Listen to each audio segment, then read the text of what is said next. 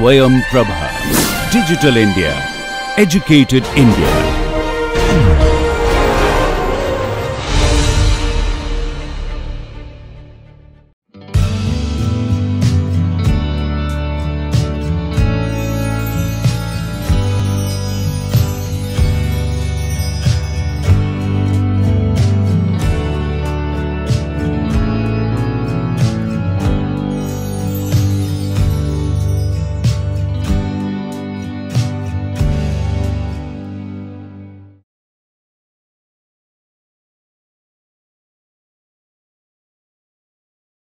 Welcome to you all. Welcome to the first session of the Introduction to Modern Indian Drama. This is again Dr. Kiran Keshamurthy, and I will be offering this 20-hour lecture course this semester for January to May. To begin with, right, we need to try and understand this phenomenon of modern Indian drama. Right? Where does it come from? Why is it called modern? What makes modern Indian drama modern?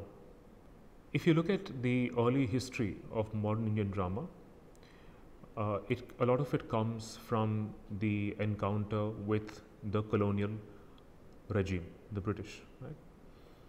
And in the early histories of Indian theatre, right, by Horace Hayman Wilson's 3-volume Select Specimens of the Theatre of the Hindus, published in 1827 in Calcutta, and Sylvain Levy's 2-volume The Indian Theatre, you will notice that a lot of what came to be understood as modern Indian theatre was the product of the cultural encounter between the British and the Indian natives. A lot of the early scholarship, the early understanding of modern Indian theatre was clearly influenced by Orientalism, right, which became a style of thought, a style of stereotyping. The East as, in this case, Sanskritic, right, Aryan, Sanskritic, and so on. Right. And a lot of the scholarship that was produced earlier by colonial missionaries, colonial scholars, Orientalist scholars, Indologists, equated Indian theatre with Sanskrit theatre. They assumed that all of Indian theatre was a product of what they call the classical Sanskritic tradition of music, dance, and performance. And this was done at the cost of dismissing the very multilingual nature of Indian theatre, be it Sanskrit or even non-Sanskritic forms of theatre and performance. If you look at the colonial historiography of Indian theatre, and of course by historiography I mean the way the histories of Indian theatre were written at the cost of excluding other histories, other categories. Right?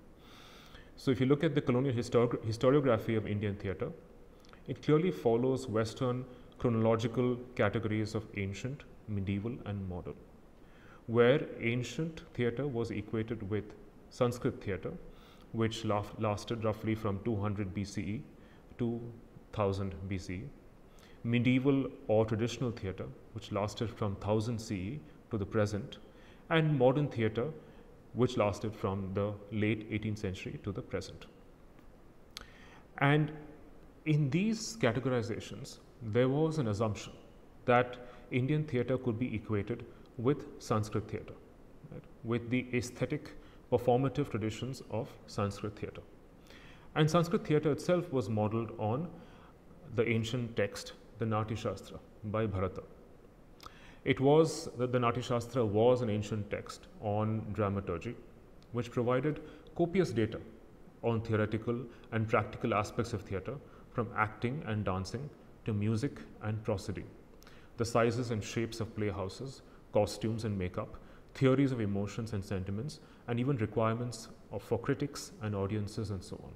Right? So it was actually a very, very technical, prescriptive text, right, which laid down the rules, the norms, the rules and regulations of performance. And of course, these early performances were not strictly speaking only, did not involve just acting, right, but also involved a great deal of music and performance and dance. One of the earliest Sanskrit plays to be translated and studied by Orientalist missionaries and scholars were, of course, Kalidasa's or Abhignana Shakuntala, right, which of course was the story of Shakuntala. And it was translated by the missionary scholar William Jones and published in Calcutta in 1789.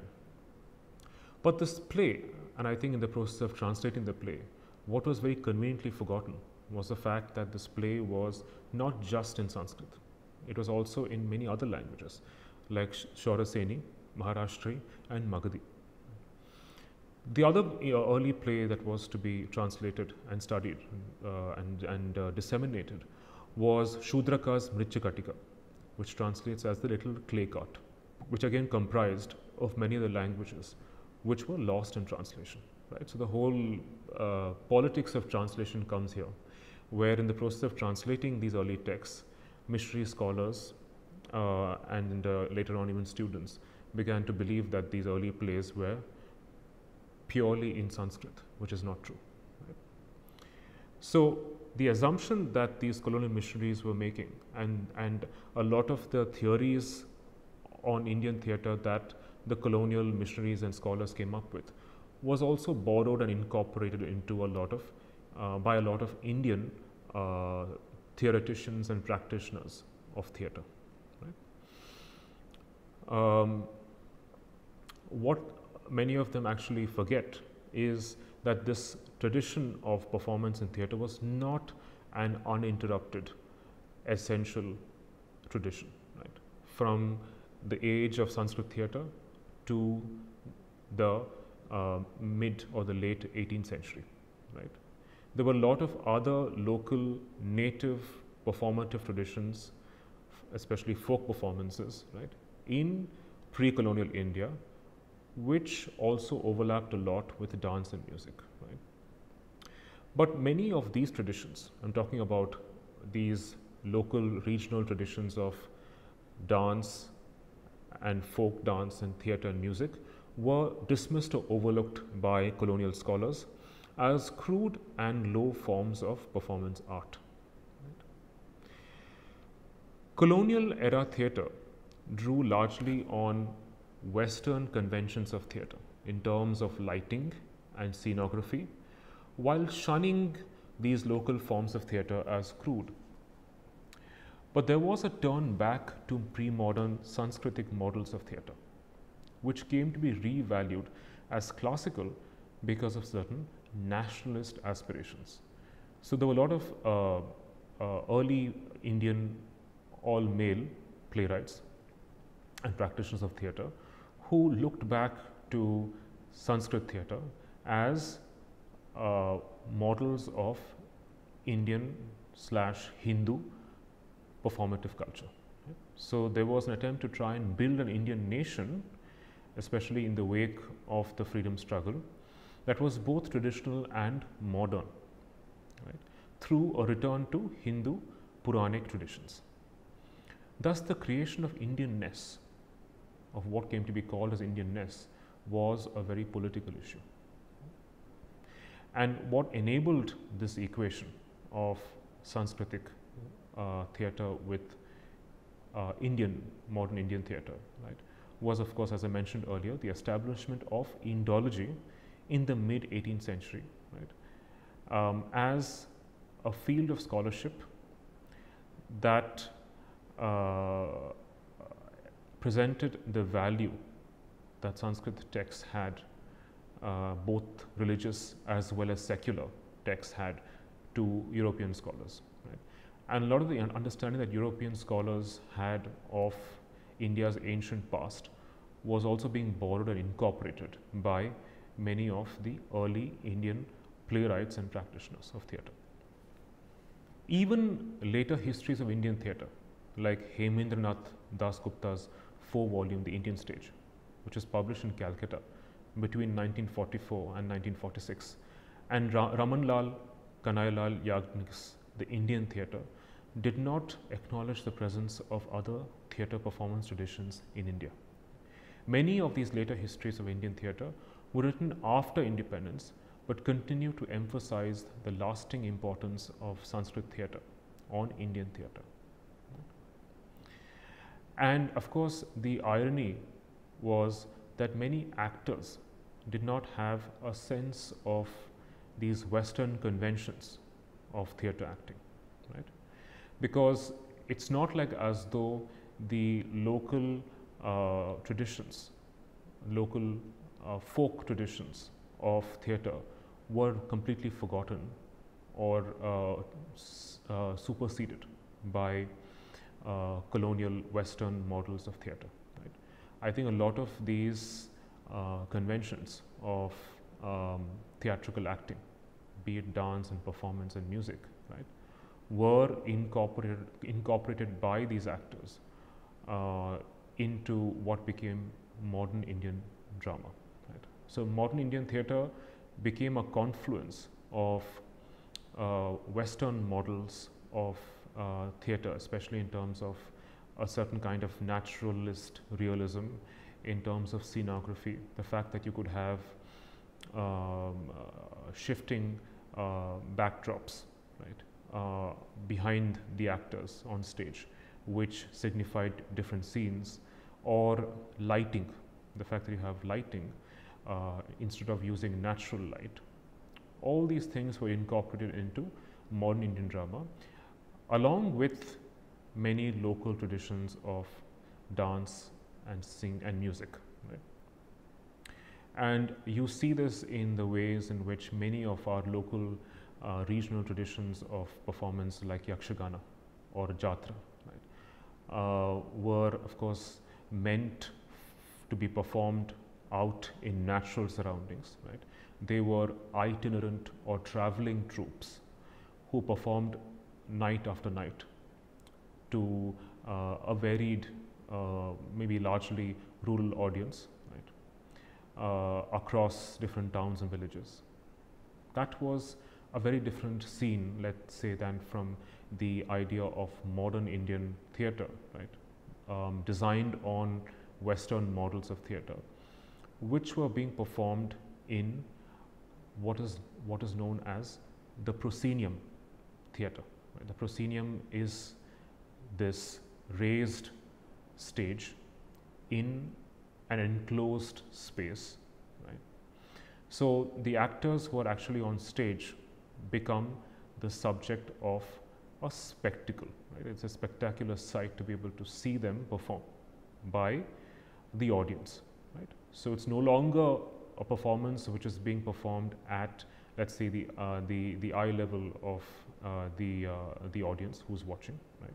But it becomes a raised platform in an enclosed space. So, there's a certain degree of intimacy and privacy that's associated with Western modeled Indian theatre, right? And it was under the rule of the East India Company, right, where when you had the early playhouses being set up in Calcutta, because Calcutta was their first capital. In 1775 was Calcutta Theatre. In 1813 came up the Chowringhee Theatre, the Sans Souci Theatre in 1839, which were all patronized by colonial officials. So, when colonial theatre was first performed in these playhouses, it was not meant for the common masses. Right? It was largely an elite form of entertainment and performance art, which was not open to everyone. And they were also patronized by colonial officials, right? And as well as the native elite.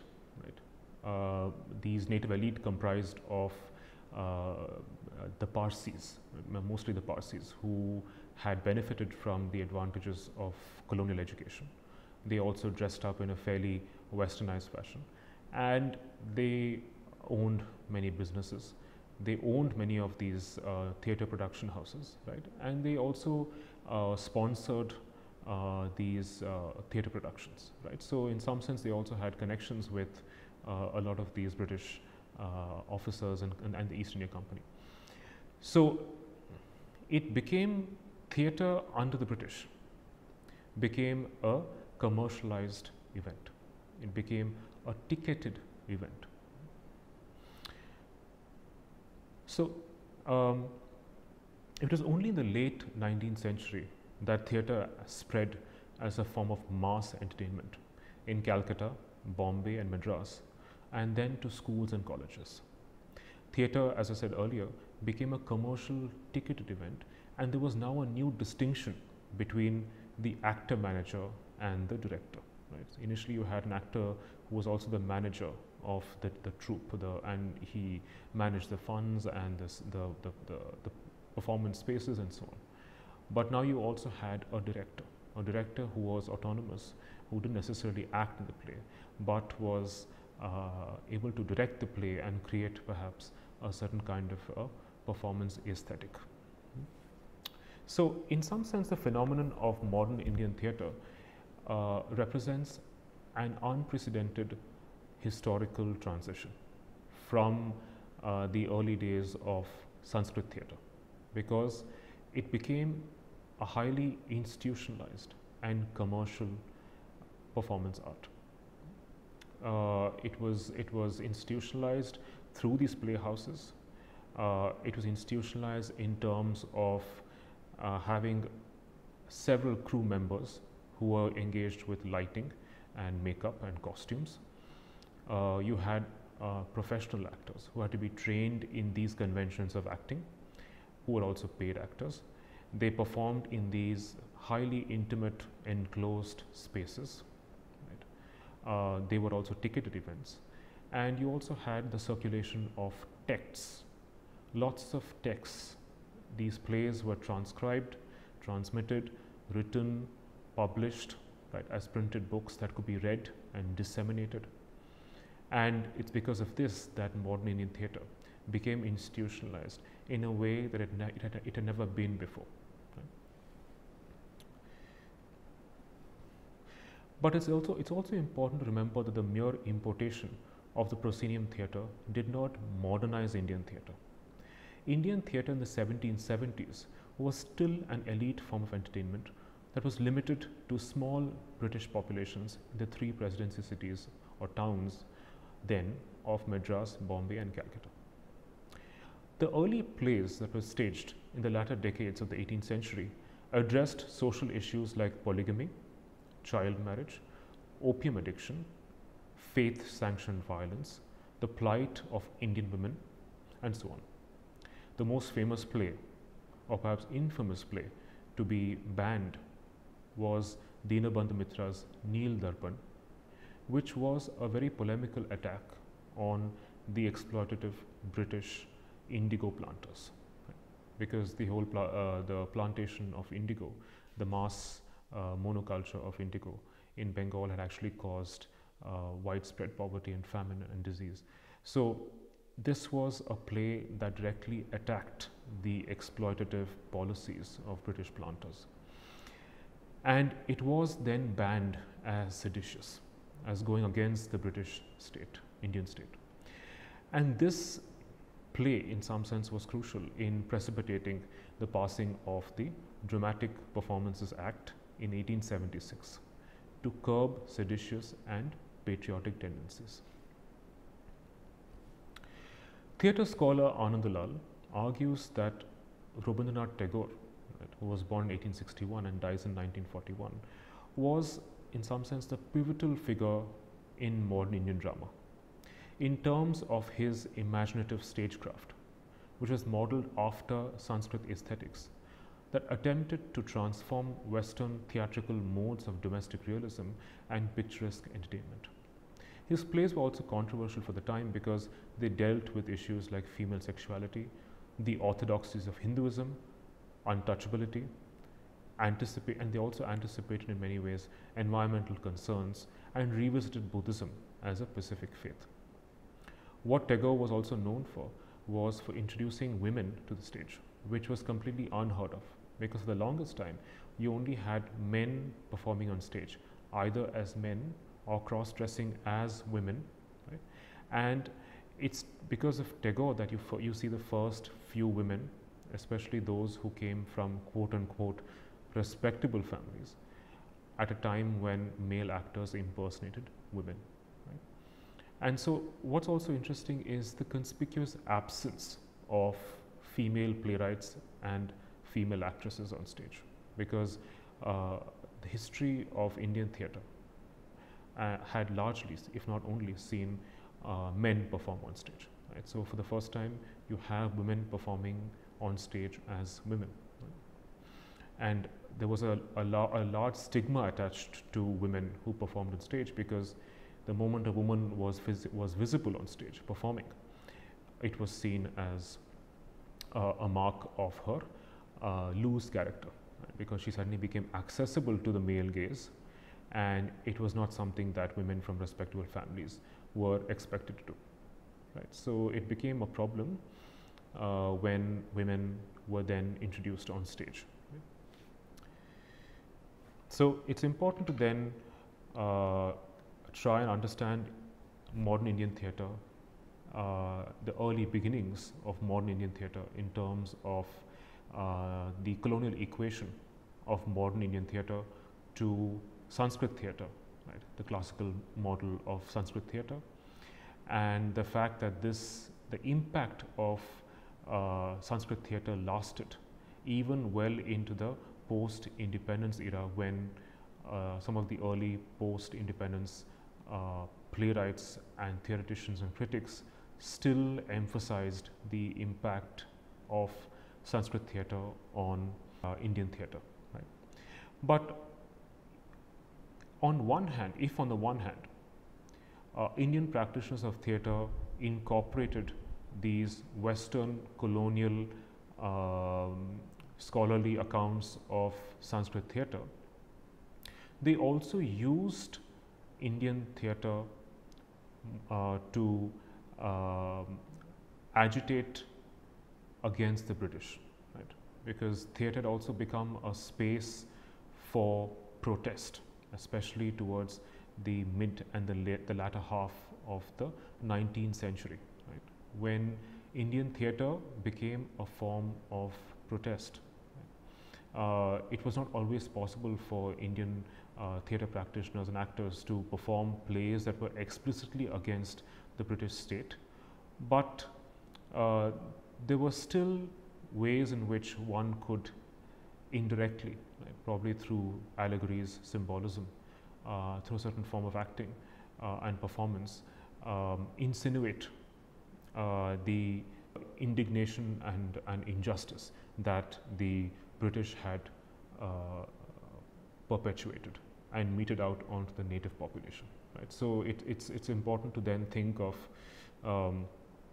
how Indian theatre was modeled on certain colonial Western idioms of theatrical conventions, but was used precisely in order to actually work against the exploitative policies, the unjust policies of the British state. Right? So one needs to look at modern Indian theatre, especially in its early beginnings, as a site of a paradox, right? Where you borrow, you incorporate certain Western models of acting and dramaturgy and performance, and you use those models, those very models, to actually argue and critique colonialism. Right? Thank you.